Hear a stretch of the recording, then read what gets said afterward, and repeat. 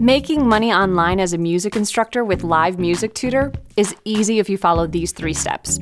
Step 1 is to create a great profile. Step 2 is to showcase your personality and talents with an engaging video. And step 3 is to market yourself effectively via social media.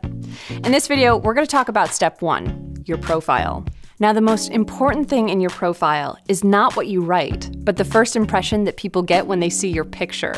So make sure it's professional looking, well lit, and that people can see you clearly.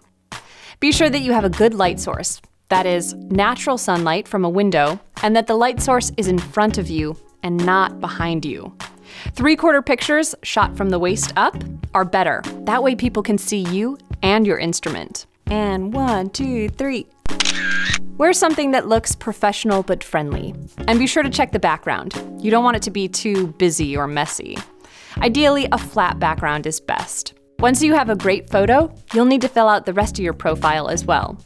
This should include who you are, the instruments you teach, musical accomplishments or awards you've received, any professional experience you've had teaching, and what your goal is. Like, I want to teach you how to play some killer guitar solos, or I want to make people weep with joy when they hear your music.